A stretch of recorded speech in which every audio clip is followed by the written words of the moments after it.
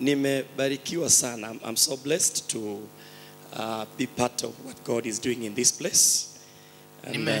Nimebarikiwa kuwa miongoni mwenyu na kuona kile Mungu anatenda. Bishop has grown to become my friend. Askofu amekuwa rafiki wangu sana. Together with his beloved wife. Pamoja na mkewe mpenzi. And I speak a lot about them everywhere, although they don't know. Huwa nawasengenya. Because there is a lot I learned from them, from their spirit of humility. Kwa sababu kuna mambo mengi najifunza kwa roho yao ya uvumilivu ama utulivu. And also Pastor Frank. Pia mchungaji Frank. And his wife, who is my shemeji. Na mkewe ambaye pia ni shemeji yangu. We are so proud of you people. Tunawafurahikia sana. Pastor Dave. Mchungaji Dave. Na wale wengine wote.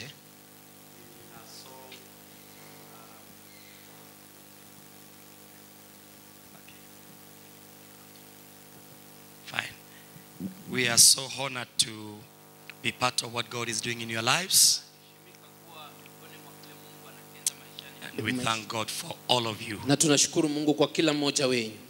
Plus the entire team that stands in this place. Na kikundi chote ambacho kinafanya kazi mahali hapa. We have been learning today powerful things that have been dropped in our hearts. I'm celebrating dear Pastor Emily. I celebrate you. You are a great woman. Can we celebrate God for this wonderful servant? Mtumishi wa Mungu Emily. You challenged me so much. You and your husband.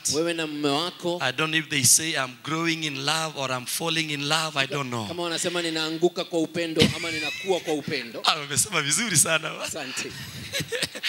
Whatever the case, I think it's nice to know such a powerful people to be with us.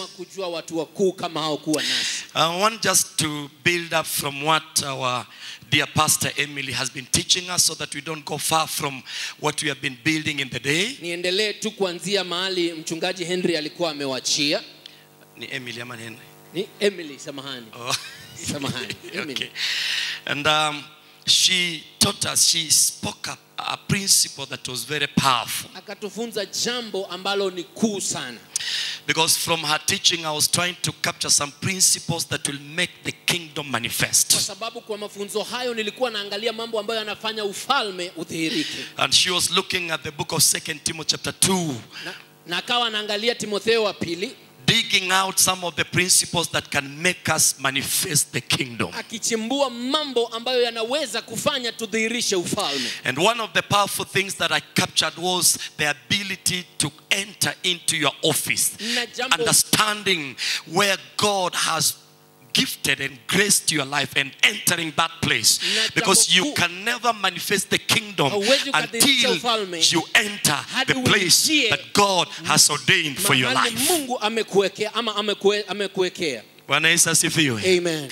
And so I picked up that point so strongly to begin to understand that we can manifest the kingdom only when we enter our place of calling. When we understand and discern our place of calling. Because God can only use us when we access the place that He has desired that our lives may function on this face of the earth.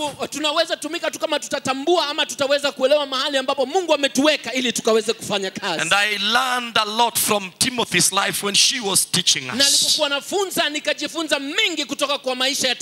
Trying to bring to us some of the principles that will make us manifest the kingdom. Can somebody say amen? And I want just to go on. Maybe I don't know which point. Maybe I had put a comma. Can you continue? One of the ways we can manifest the kingdom in our generation. But I want to pick up from where she left. anaendelea tu mahali alipoachia. Is you must discern your divine connection. Lazima utambue mahali ambapo unaunganishwa kiungu. Discern your divine connection. Tambua kuunganishwa kwako kwa kiungu. There is somewhere that God has ordained your life to be connected. Then the kingdom shall begin to manifest in your life. Mahali ambapo Mungu ameamua kwamba utaweza kuunganishwa, basi hapo ndipo utatambua utaweza kudhihirisha ufalme. There are some personalities. Kuna watu fulani. There are some ministries. Kuna huduma fulani. There are places, there are some churches. Kuna kanisa fulani. That God has ordained that when our lives arrive. Lakini ambao Mungu ameweza kuweka mafuta ambapo maisha tukiweza kuinuka. When our lives join up, when our lives access. Maisha yetu ikiweza kufikia. We don't struggle to manifest the kingdom. Hatutangangana kudhihirisha ufalme. Things begin to flow. Mambo yanaanza kuteremka. Things begin to be seen. Mambo yanaanza kuonekana. Because you have connected yourself. Kwa sababu umeunganishwa mwenyewe. To your divine connection. Na kuunganishwa kwako kwa kiungu. Can somebody say amen? Tunasema amen. I want to humbly present to you. Niwaleteeni kwa heshima that you may understand. Ya kwamba muweze kuelewa. Certain people. Watu kadhaa. Certain ministries. Huduma kadhaa. Certain churches. Kanisa kadhaa. In every generation. Katika kizazi chochote. When we join them, when we enter them. Wakati tunafikia pale. They cause the heavens to open over our lives. Inasababisha mbingu zinafunguka maishani mwetu. Certain things begin to open up to us. Mambo kadhaa yafunguka kwa sababu yetu. Out of our arrival in that place. Tunapofika mahali pale. Are you hearing me? Je, wanisikiza? Every time you access such a place. Kila wakati ufikiapo mahali pale. Certain things begin to happen in your life. Mambo kadhaa yaanza kufanyika maishani. That were not prior happening to your life. Ambayo pale nyuma hakuwa yanafanyika. It means namaanisha the Lord has ordained. Mungu amekupaka mafuta. Our lives are positioned somewhere so that the kingdom may manifest. Ya kwamba maisha yamewekwa mahali ili kwamba ufalme udhihirike. And once you connect to that place. Na ukiunganishwa na mahali pale. There are new dimensions. Kuna mambo tofauti mapya. There are new frontiers. Kuna mahali tofauti. There are new graces. Kuna neema tofauti. That begin to manifest. Ambayo inaanza kujionyesha. In your life. Katika maisha yako. Because of your connection. Kwa sababu ya kuunganishwa. That place. Mahali pale. Praise the name of the Lord. Bwana asifiwe. Such a place have aligned themselves to the mind and heart of God. Mahali pale pamejiweka ana mafikra ya Mungu. That as you connect to that place, ya kwamba ukiunganishwa na mahali pale, you don't struggle to see the flow that comes into your life. Hautangangana kuona utiririko ukuja maisha yako. Such a place will make your life shine. Mahali pale itafanya maisha yako yaangaze. Some of us were somewhere and we were not finding the bearing of our life until we connected somewhere that we began to find the bearing of our lives. Wengine hatukuwa tunaweza kupata vile mwelekeo wa maisha yetu hadi tukafikia mahali pale. Alafu tukapata mwelekeo. These places may be a person. Mahali hapa panaweza kuwa mtu. Somebody that God has brought to your life and he wants you to discern and connect to that person. Because as you connect, there is somewhere they are taking your life to manifest. Mtu ambaye Mungu amemweka pale ya kwamba ukishatambua anakupeleka mahali maisha yako inadhihirika. And somebody say amen. Tunasema amen. That's why if you look in your Bible, Abraham and Lot are following each other. Niposa ukiangalia Biblia, Abrahamu na Lutu wanafuata kila mmoja kwa mwingine. They are moving together. Wanatembea pamoja.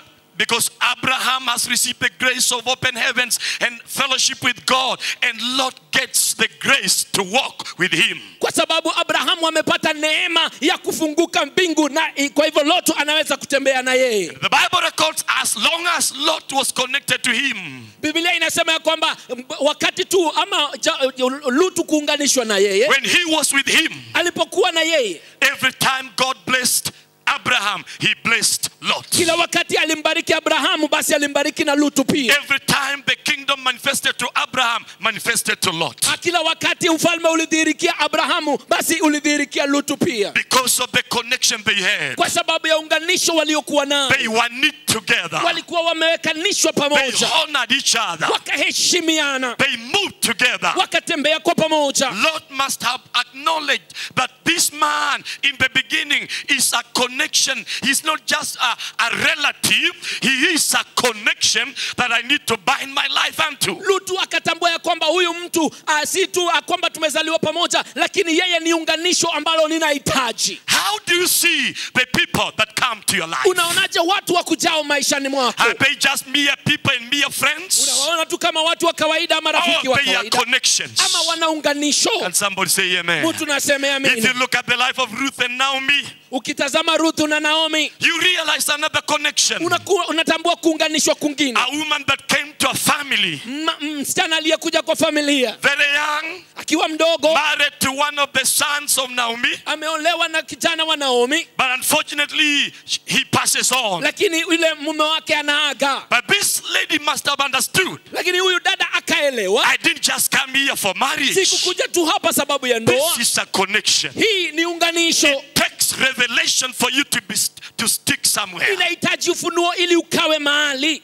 You can never stick somewhere that you have no revelation about. Hauwezi ukatulia mahali kama hauna ufunuo kuhusu. If you understand the value of where you are, you can never be talked out of that place. Ukitambua ile rasilimali ama uzito wa mahali ambapo huko, hautaweza kuongeleshwa kutoka mahali pale. Even if there are all conditions that I want to take you out, you will stay because you know there is something beyond what is happening natural right now. Hata kama patakuwa na hali ambazo zinataka kukufanya uondoke, utaweza kutulia kwa sababu unajua kwa nini uko mahali pale. And so Ruth stuck in that place. Kwa hivyo Ruth akatulia mahali pale. Even when she was given opportunity Alipopewa fursa that she may leave, ili ya kwamba aende, that she may go, aende, she stuck in that place. akatulia mahali She pale. said, I'm not going anywhere. Sema siendi mahali. She must have gotten a revelation. Lazima akawa na ufunuo. But I didn't just come to marry. Kuja tu mahali hapa This ndoa. is a connection. Hapa ni This unganisho. is a privilege. Ni nafasi. Because where I come from, Sababu nitokako, are the Moabites. pale wa Moabu They have a curse. wako na laana. Are you hearing me? Wanisikiza? And I know Na natambua I've gotten an na opportunity nimepata fursa to be connected. nikaunganishwe These people na watu hawa that come from the house that is blessed. watokao mahali pamebarikiwa. So I'm not leaving. Siondoki kamwe. Even though you give me a Hata chance, ukinipatia I fursa, am stuck here nitatulia because hapa I see more. kwa sababu ninaona There mbele. is something here Kuna kitu mahali that I hapa need to connect myself. nahitaji kuunganishwa I know nayo. when I'm here, Nikiwa hapa, the curse laana that I've been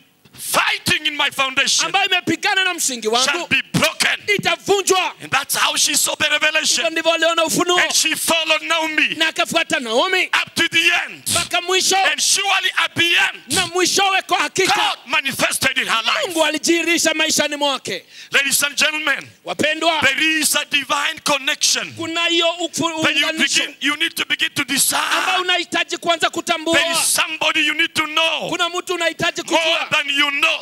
ambayo haumjui. Somebody say amen. Amen. This connection may be your husband. Unganisho hii pengine ni mume It may wako, be your wife. inaweza kuwa mke wako, It may be your parents. inaweza kuwa mzazi. They are not just parents. Sio wazazi tu, They are a connection hawa ni that the waunganishi Lord has submitted you under. ambao Mungu amekuweka chini, That as you follow them, kwamba ukiwafuata, as you serve them, ukiwahudumia, as you pursue them, ukiwafuata, there is somewhere kuna mahali the kingdom shall manifest ufalme in utadhihirika your life. maishani mwako.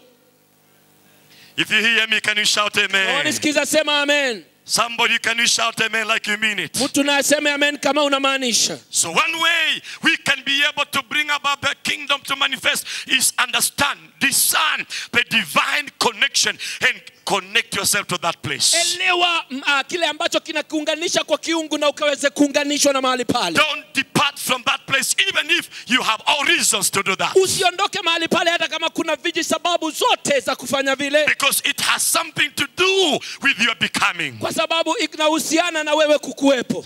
The next thing that I want to bring to your life, which I really want to bring passionately to you, Ni kitu kingine nikuletee ambalo ninataka kuleta kwa uzito, that will open the kingdom. And when I talk of the kingdom, I'm talking about the heavens will open to you, and God of the heavens shall be able to be seen in your life. ya kwamba mbingu zitafunguka na Mungu wa mbinguni ataweza kukuonekania katika One maisha of the yako. things that you need to understand, apart from discerning your divine connection, Kile ambacho unastahili uelewa isipokuwa tu kutambua kuunganishwa kwako kwa kiungu, is the principle of sonship. ni ile ya kukua chini ya ama Kanuni ya kuwa kuwa mwana. mwana. The Kanuni ya kuwa mwana. principle of sonship. Kanuni ya kuwa mwana. This is a strange term in our generation. Hii ni kitu ambacho ama ni neno ambalo ni pengine halieleweki Because katika not kizazi. many people understand what it means to be a son. Si watu wengi wanaelewa kuwa mwana ni nini. Ladies and gentlemen, Wapendwa, I want to begin with Luke chapter 3 from verse 21. Luka 3 kuanzia pale 21. If you look at Luke chapter 3 verse number 21 to verse number 23, Luka 3 tafadhali tuwekee Luka 3. you will begin to understand and appreciate what we want to share now. Utaanza kuweza kuelewa kile ambacho tunataka kushirikia. The principle of sonship. Kanuni ya ukuwa mwana. The Bible says when all the people were baptized, it came to pass that Jesus also was baptized, and while he prayed, the heavens opened. Ikatimia wakati watu walikuwa wanabatizwa, na ikafika wakati Yesu alipobatizwa, na wakati alikuwa naomba, basi mbingu ikafunguka. In verse number 22, 22, and the Holy Spirit descended in bodily form. We are seeing the kingdom. We are seeing the supernatural coming to Jesus Christ. Descended like a dove upon him, and a voice from heaven which said, "You are my beloved what? Wewe ndiye mwana wangu mpendwa." You are my beloved son. Wewe ndiwe mwana wangu mpendwa. In you I am well pleased. Na kwako wewe nimefurahikia. Now I want you to look at this. Angalia hivi. Because here we see the heavens opening up to somebody because of sonship. Tunaona mbingu zikifunguka kwa sababu ya kuwa mwana. We are seeing the heavens manifesting and coming into somebody's life because of the principle of sonship. Mbingu zinafunguka na tunaona kwa sababu ya hii kanuni ya kuwa mwana. Ladies and gentlemen, one of the things that you need to capture in your life, if you want to see the heavens opening up and you walking under open heavens and enjoying the fellowship of heaven, you must understand the place of sonship in your life. Lazima uelewe mahali pa wana katika maisha yako. Because sons provoke heavens to open up. Kwa sababu wana wanasababisha mbingu kufunguka. It takes a church that has members that understand sonship that will open the heavens. Inakarimu kanisa ambalo watu wanaelewa wa kanuni ya wana ili kwamba ifungue mbinguni. Are you hearing me, my friends? Wanisikiza rafiki? It takes a church Inakarimu kanisa that its members understand ya kwamba washiriki wanaelewa the principle of sonship, kanuni za wana, that the heavens shall open to that place. ili kwamba mbingu zitafunguka. The heavens opened up Mbingu zikifunguka because there was a son, kwa sababu pana mwana, the beloved son, mwana aliyempenda that was being baptized. ambaye anabatizwa. It was not just a believer. Haikuwa tu muumini, It was not just a Christian. haikuwa tu Mkristo, It was not just a member. haikuwa tu mshiriki, It was a son. ni mwana. Hear me very well. Na You nisikiza, can be in a church unaweza kuwa kanisa as a member, kama but mshirika not a son. lakini si mwana. You can be in a church Unaweza kuwa kanisani as a believer, kama muumini but not a son. lakini si mwana.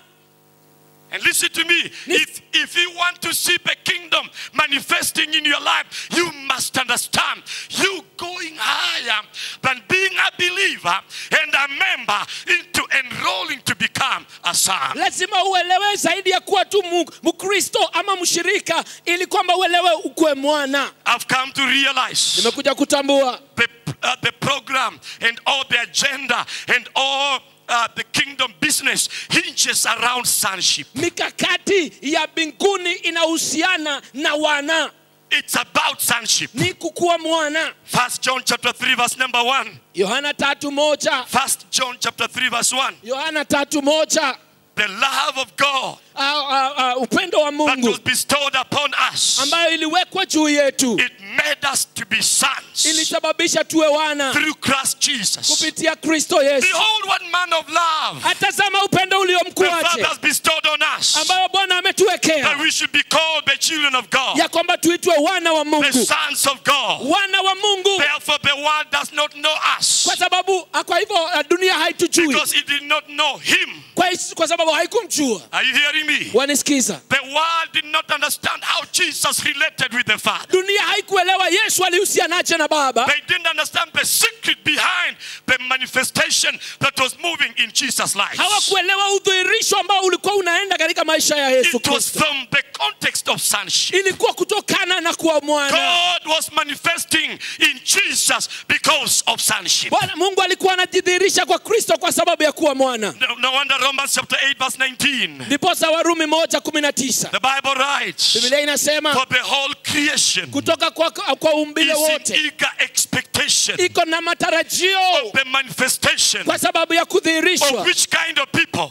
Watu wa gani? Come on, which kind of people? Watu wapi? The true sons of wana God. wa kweli wa Mungu. It takes you to be a son for the kingdom to manifest. Inagharimu wewe kuwa mwana ili kwamba ufalme udhihirike. You cannot be manifested until you understand the context of sonship. Hauwezi ukadhihirika kabla uelewe kuhusiana na wana kwa For you ever to become great, for you ever to be revealed wherever you are, it takes sonship in that place. Ili kwamba utambulike ama ukue mkuu, inahitaji wana mahali pale. The kingdom does not reveal just believers. It reveals, it manifests the sons that have attached themselves to the sonship relationship that is given in the word of God. Ufalme hautambulishi tu kuwa muumini, lakini inataka mtu ambaye ameamua kuwa mwana katika ufalme wa mbingu. Ladies and gentlemen, wapendwa, Matthew chapter 7 verse 7. Mathayo 7:7. I know there you know it. You can even read it by head. Najua mnajua na mnaweza soma hata kwa kichwa. Come on, let's go together. Ask and what? Na mtapewa. Shall be given to you, eh? Seek and what will happen? Na mtapata. You find, eh? Knock and what will happen? Na It will mtafunguliwa. be open unto you. That's where we end. Hapo ndio tunamalizia. That's where we stop. Tunamalizia mahali pale. We don't ever go down Hatuendi chini to understand the context of asking. ili kwamba tuelewe kuhusiana na kuuliza. We don't ever go down Hatuendi chini to see the next verse tuangalie mahali pale so that pengine we can understand the context. tukaweze kuelewa inahusiana na nini. Let's go to verse number 9, verse 8. Let's go together. Hebu twende 8. And let's read together. Let's go. For everyone who asks, that's what? Anapata. And he who seeks, that's what? Atafutaye And to him who knocks, what will happen? na abishaye lango It will be lafunguliwa. opened. Okay. Inafunguliwa. Then let's go. Look at verse number 9. Hebu tuangalie 9 Because it's a continuation. maana ni kuendelea. Let's go. Let's read together. Now let's go. Or what man is there among you who, if his what? Mwana. Come on, his what? Mwana. Asks for what? Kate. Will give him a what? Atapewa jiwe. This is asking of sons. Ni kuuliza kwa wana. This is not just asking of everybody. Si kuuliza tu mtu yoyote. It is sonship. Ni wana. It is sons coming to ask. Sons coming to knock. Sons coming to find. It is about sons. Ni mwana anakuja anabisha. Mwana anakuja anatafuta. Ni kuhusiana na mwana. Ladies and gentlemen, God will give in relation to your sonship. Mungu atakupatia kulingana na kuwa mwana kwako. One who asks receives because he is a son, not just because he is a Christian. Sio kwa sababu tu ni Mkristo bali ni mwana. If there is anything I want to share with you Kama kuna kitu ni washirikiana that we nanyi have lost in our generation, ambayo tumekosa katika that has kizazi, made the heavens to shut up on us, ambayo imefanya mbingu is ikatunyamazie, the spirit of sonship. ni ile roho ya wana. We have lost this. Tumepoteza. Many people are competing with fathers. Watu wanang'ang'ana tu na baba. They don't want to take their position Hawataki kuchukua nafasi yao and be sons kama wana. and be raised Wakuwe wainuliwe. and be nurtured Wakaweze and kuleta. be released Wachiliwe from that platform or son. kutoka mahali pa mwana. Ladies and gentlemen, Wapendwa, we have lost a very important aspect. tumepoteza jambo kuu. The aspect of sonship. Jambo la kuwa mwana. This is what we are calling upon. Hii ndio tunaita.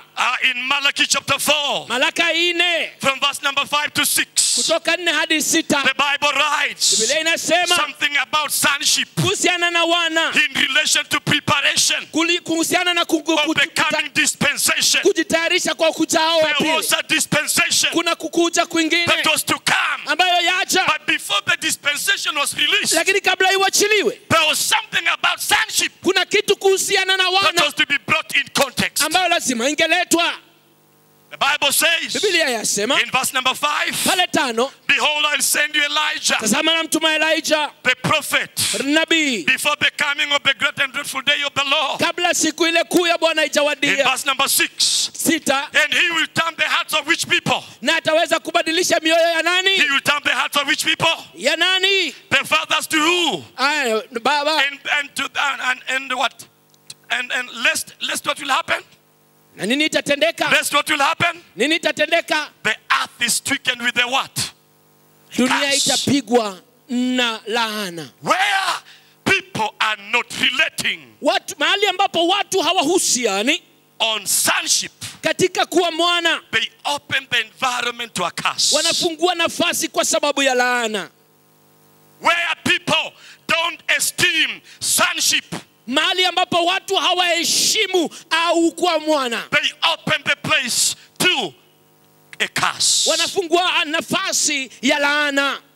That's why Niposa you can get somebody so eloquent but struggling in what they are doing. unaweza pata mtu anaongea vema sana lakini anakazana na yale anafanya. They are not having a breakthrough. Hawapati ufanisi ama ushindi, It's not upenyo. about eloquence. Sio kwa sababu wanaweza kuongea sana. Christianity is about relationship. Ukristo inahusiana na uhusiano.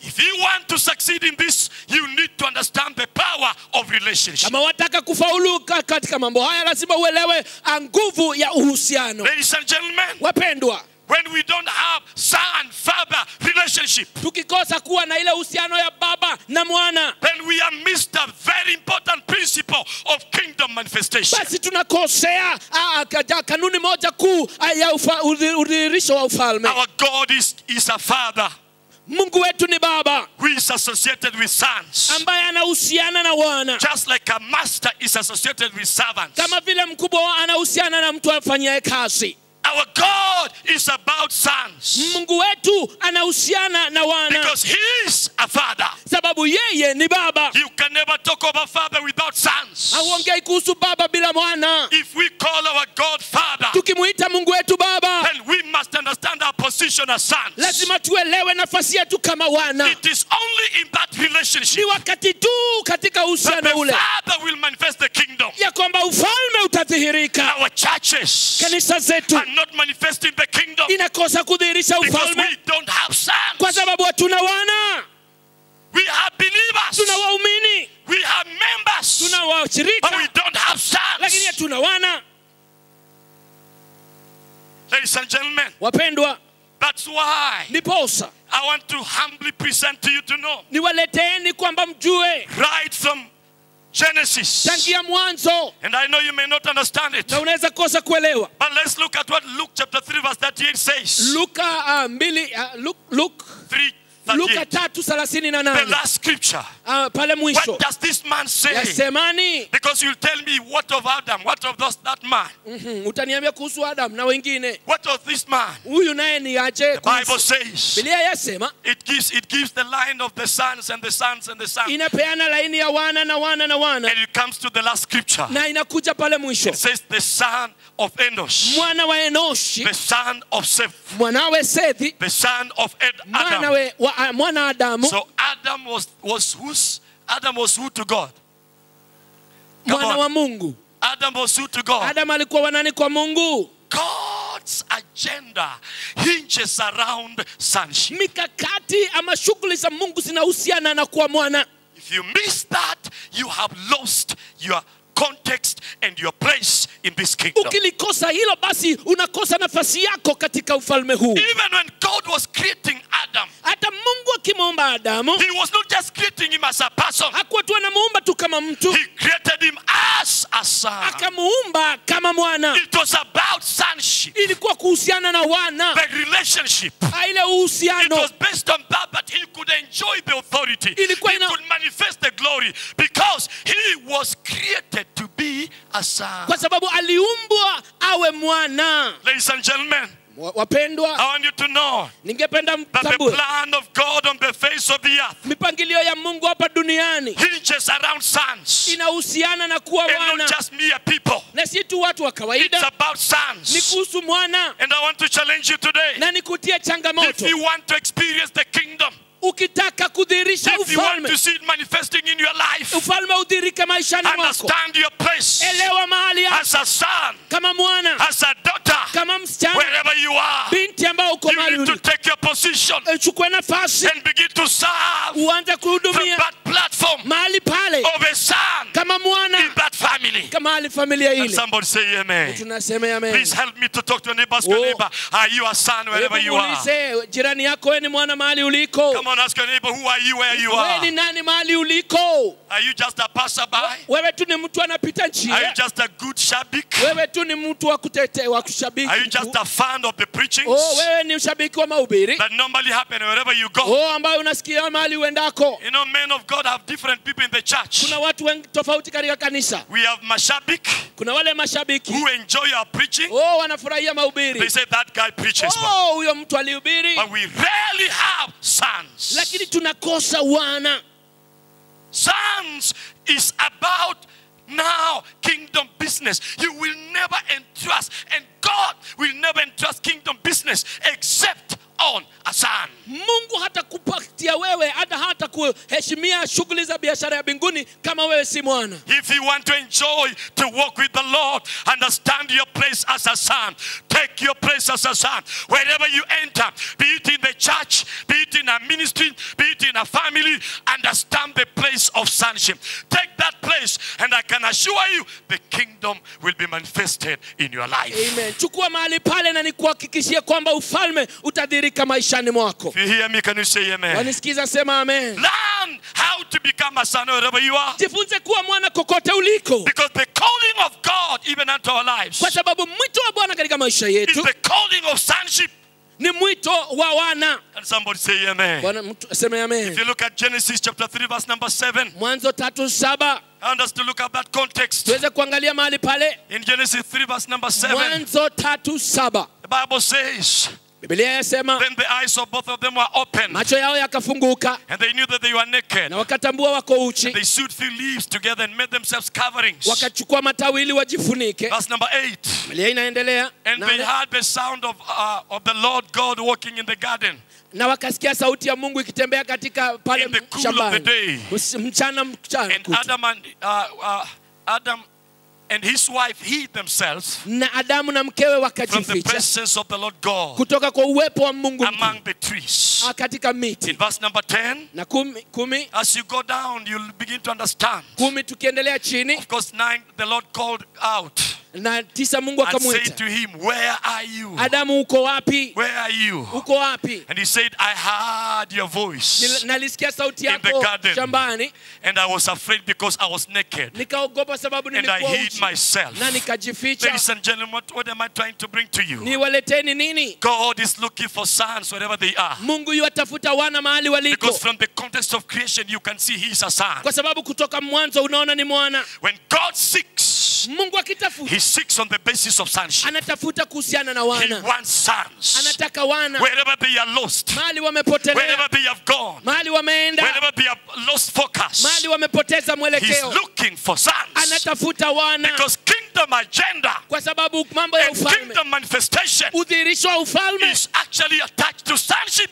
inashikana, I inaunganishwa na challenge wana. you today. Niwaletee leo, Every time you come back to the Lord mahali unakuja kwa and Mungu, come back to wherever you are, kuja mahali uliko, come and become a kuja son. kama mwana, Take your place as a son. chukua nafasi kama Because mwana, that is the only place kwa sababu ndipo tu that the mahali kingdom shall manifest. ambapo ufalme in your utadhihirika life. katika maisha yako. Immediately you enroll as a son. Mahali unajiunganisha kama Then mwana, you become basi unakuwa the candidate for kingdom manifestation. mmoja wa wale wa ufalme wa Mungu. I challenge you today. Nikuulize Who are leo, you wherever you wewe are? ni nani mahali uliko?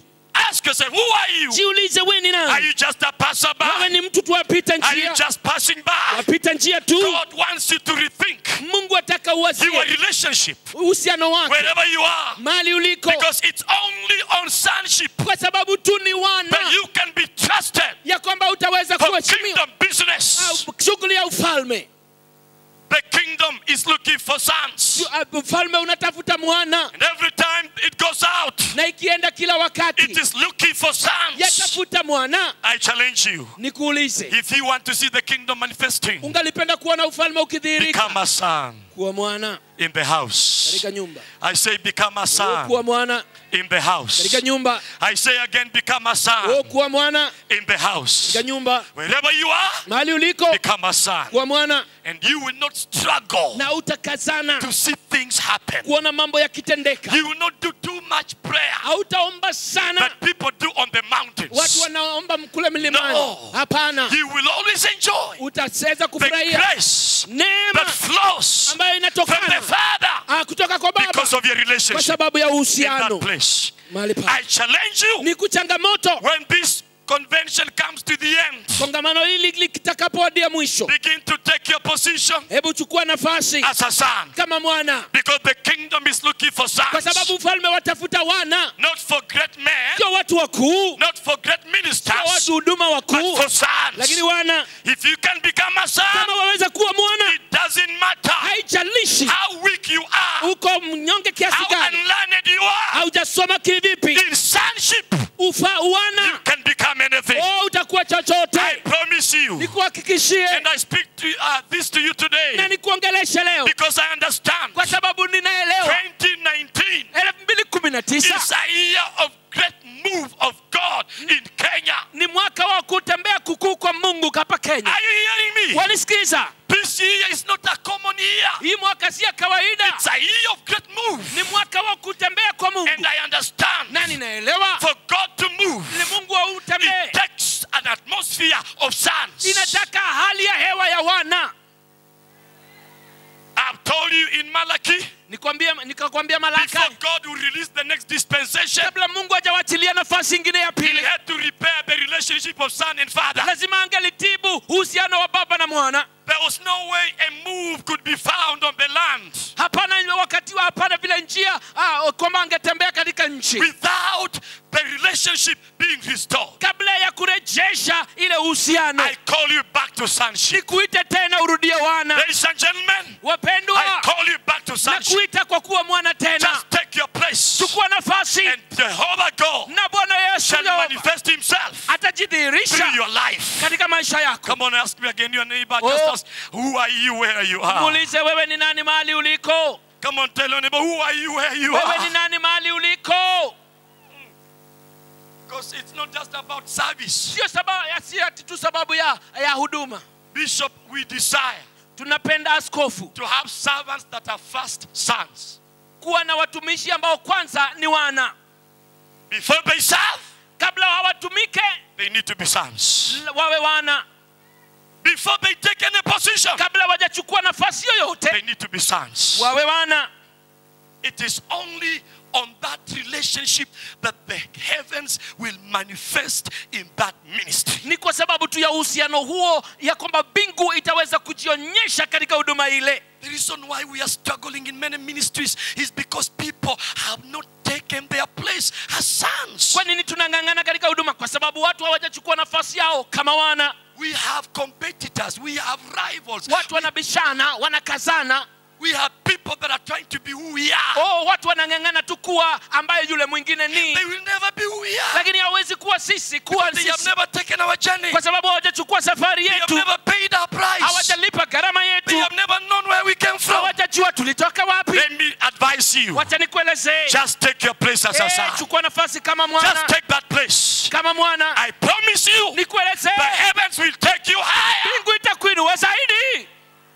That is the challenge. Hiyo ndio changamoto. And I believe Na ninaamini before the move that is coming in 2019, kabla ya 2019 mwondoko, but I want to share with you. nikwambie, And I believe God has sent me to speak to you. na Mungu amenituma nikunene, Because I can assure you, kwa sababu there is nakuhakikishia a move kuna in mwondoko 2019. I 2019. tell you, there is a move Kuna mwondoko in 2019. 2019. And this move requires sons. Na mwondoko huu ataka wana.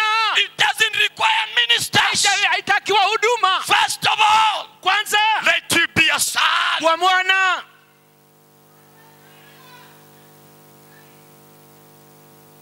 Praise the name of the Lord. Bwana asifiwe. Man, one of the things that will make the kingdom manifest is sonship. Jambo moja ambalo litafanya ufalme udhirike ni wana. Sonship. Kuwa mwana.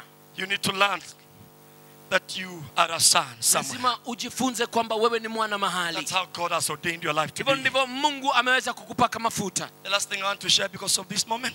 Ningoacha nishiriki jambo lingine la mwisho, Because as we shall be coming to the end of this session, kwa sababu tukimalizia I will be asking humbly. nitakuwa nikiuliza kwa Because in the heshima, house, kwa sababu kwa nyumba we have a dad, tuna baba, we have a mom. tuna mama.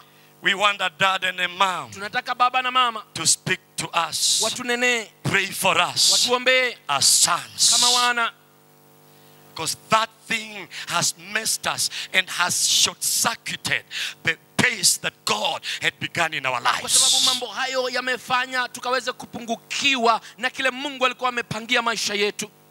Some of us could be far, Wengine tungalikuwa mbali, but we missed that. lakini tukakosa hile.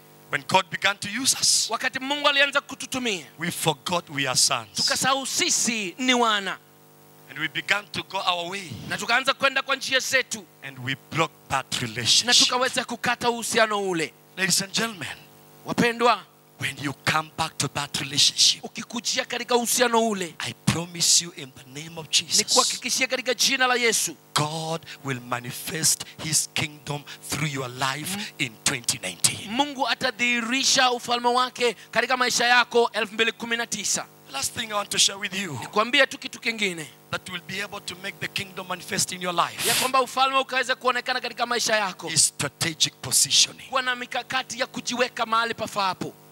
Where have you placed yourself? Umejiweka wapi?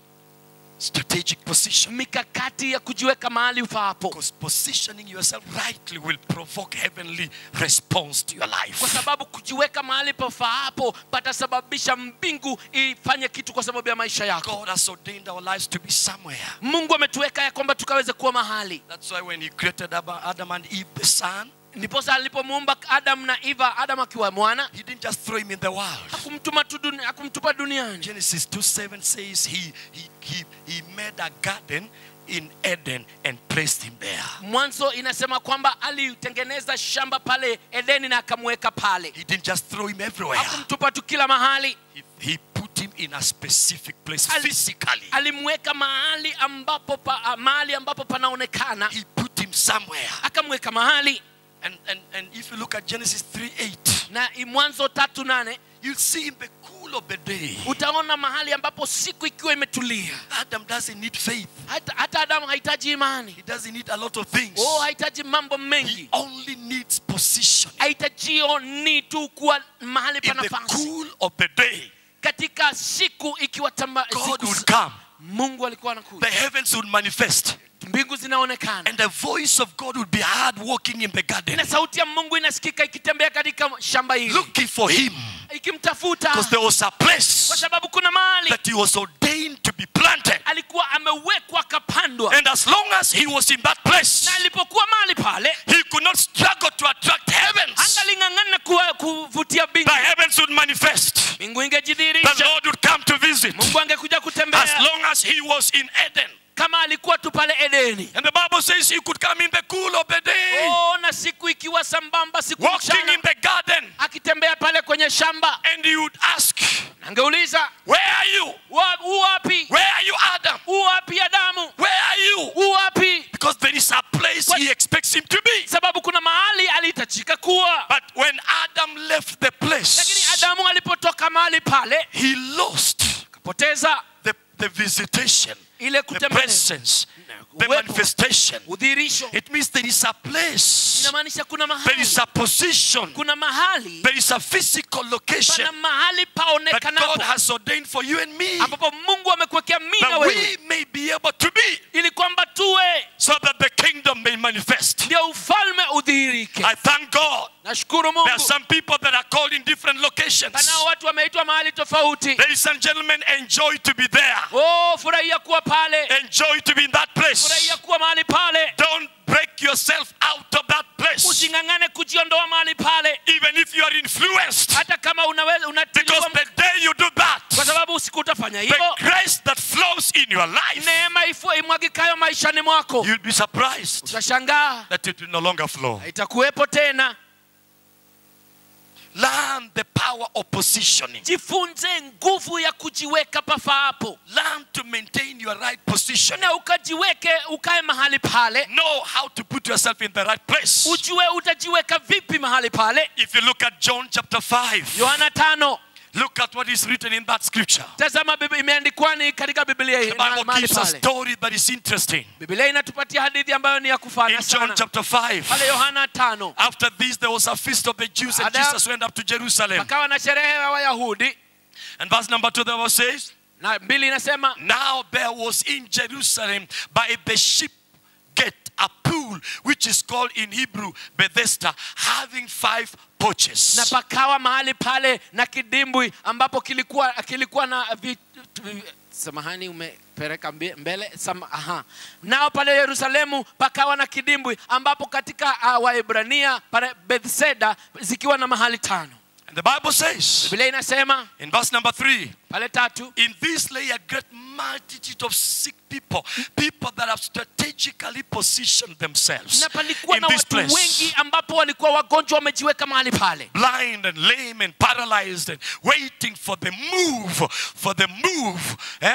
moving of the water. Wakingojea maji ya songwe ama ya korogwe. They understood there was a season that the kingdom manifested. Walielewa kwamba pana mahali ama nyakati ambazo ufalme ulidhihirika. And there was a specific place that the kingdom manifested. Ambapo palikuwa panafaa ufalme udhihirike. Verses, for an angel went down at a certain time into the pool and stirred up the water. Then whoever stepped in first after the stirring of the water was made well of whatever disease he had. Na yeyote aliingia mara ya kwanza katika kidimbwi ile baada ya kidimbwi kukoroga aliweza kupona ugonjwa wake. In other words, the Bible is telling us, Biblia inasema, there is need for you to understand ni muhimu wewe kuelewa the power of strategic position. nguvu ya kujiweka mahali pafaako ama mikakati. Learn to be where you are supposed to be. Ukuwe na mikakati ya kuwa mahali ambapo unafaa Learn to be kukua. where you are supposed to be. Jifunze kuwa mahali ufaapo. Don't live where you are supposed to be at a given time. Why? Because you will miss the grace, the dispensation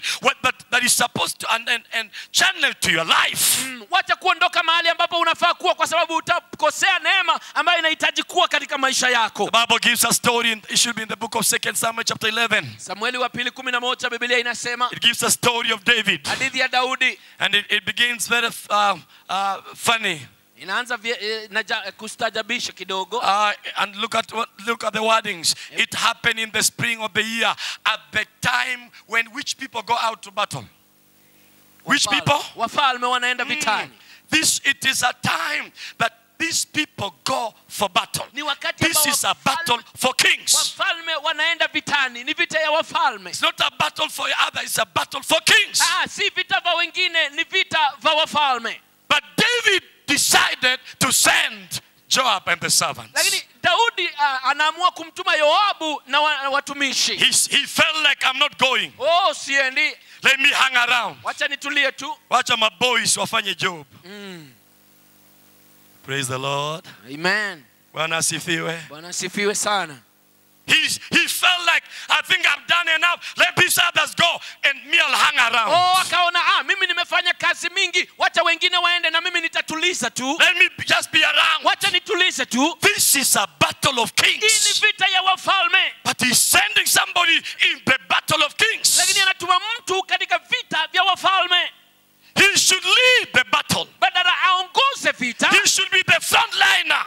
Badala akuwe mwongoni mwa. But he decided to hand over. Lakini akaamua wacha nipeane. And the Bible gives us the story of what happened. Na Biblia inatupatia hadithi ya vile When ilitendeka. you are in the wrong place, Ukiwa mahali ambapo hapafai, at the right time, wakati ambao unafaa, you will do miracles. utafanya muujiza.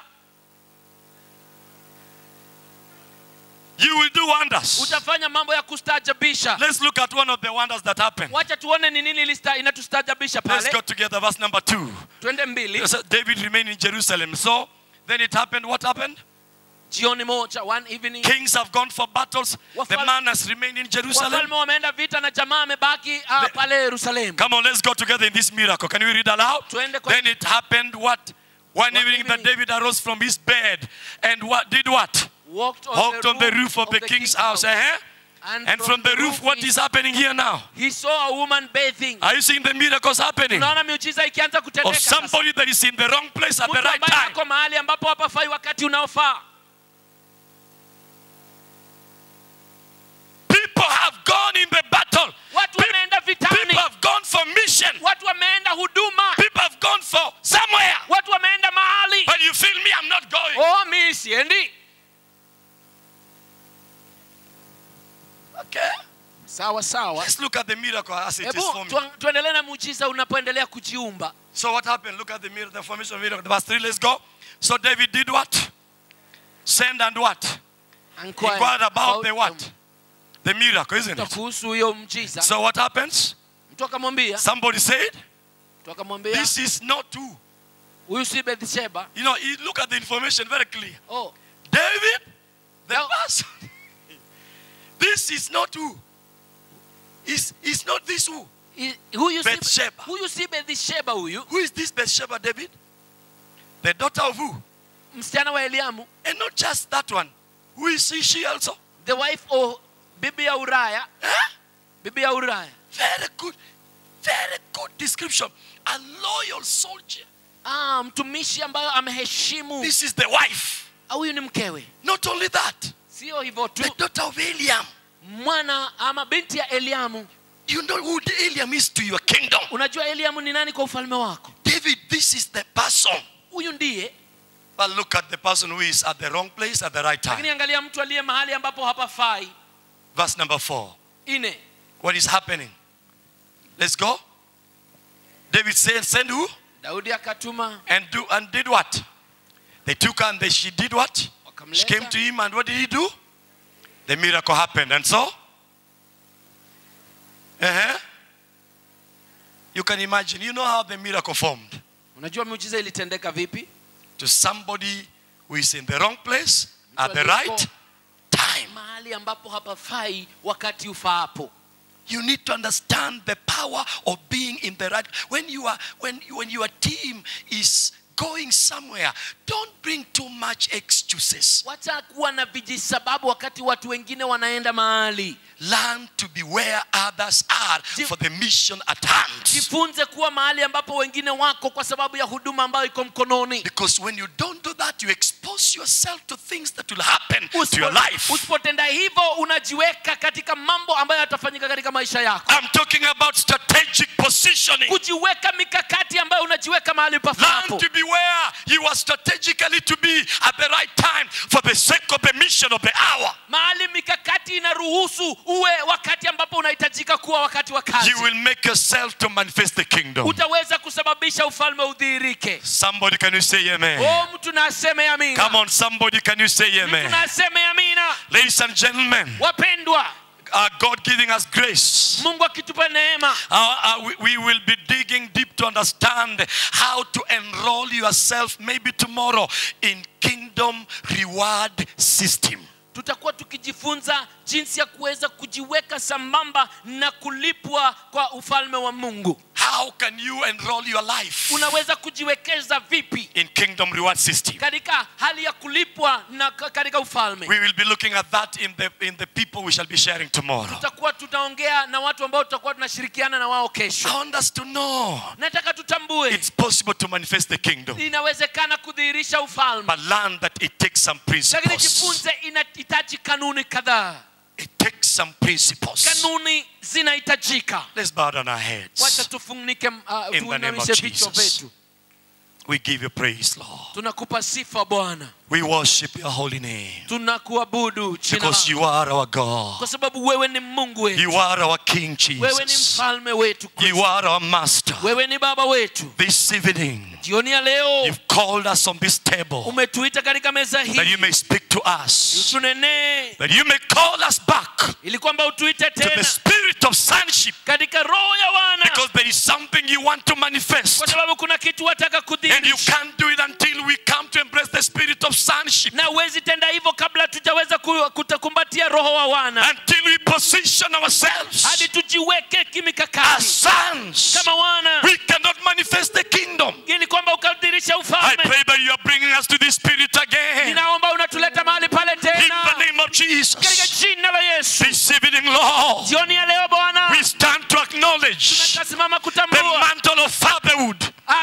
katika ubaba We baba stand wako. to acknowledge Tunatambua the office of a father. na ofisi ya We baba. stand to acknowledge Tambua that office ofisi that you ile gave unto us ambao ulitupatia as your children. kama wana wako. We pray, Jehovah Na God, tunaomba Bwana the Lord God Almighty, ya kwamba Baba Mungu you will mkuu make us appreciate. utasababisha You will make tushukuru, us tap into it. utasababisha You will tukaweza make us kushika, understand it sababisha and tuelewe walk in this na office, tutembee katika ofisi because your hii, kingdom agenda sababu ufalme wako hinges around sonship. inakuhusiana na kuwa And I mwana. pray that in this Na generation ninaomba katika there kizazi shall be found ya sons, kwamba tutapata wana, sons in the house, wana katika nyumba, sons in the kingdom, wana katika sons ufalme, that will stand wana in watasimama the will of the Father. katika In ufalme the name of Jesus, katika jina la I Yesu. pray that from this evening Ninaomba jioni ya you leo, are returning oh, the tunakuja spirit of sonship roho wa wana into the house. katika nyumba In the name of kwa Jesus, jina la Yesu, Lord, from now ya kwamba kuanzia we sasa will relate tutaweza kuhusiana as sons in the kama kingdom. wana katika ufalme. We thank and we bless you Tunakushukuru na tunakupa because you sifa have done it, kwa Lord. sababu I umetenda. pray that you are strategically positioning everyone here Ninaomba katika mikakati yetu unatuweka as we enter into the new season tukiingia katika muhula mpya, and with the dispensation you are bringing. muhula ambao waleta. Father, I pray, Naomba position everyone here tuweke hapa in a place mahali that they shall tap into this ambao dispensation. tutagusa In muhula the huu name of Jesus, katika jina la we Yesu. thank you, Lord, Tunakushukuru Bwana because you have done it. sababu In umetenda Jesus' name, katika jina la Yesu. amen. Amen. I want us now Ninataka sasa to take this honor, na tuchukue nafasi hii, as we said. na tuliposema I want us to bring the daddy, tulete baba, and I want us to honor that office nataka place tuheshimu ofisi ile in a better way. katika njia Can we nzuri. stand up on our feet? Tusimame kwa miguu And yetu, can we just allow the voice of our daddy wacha sauti ya baba to speak in us itunenee as sons kama wana, and usher us kutuleta into the next katika grace? neema ile nyingine. Amen. Amen. Hallelujah. Hallelujah.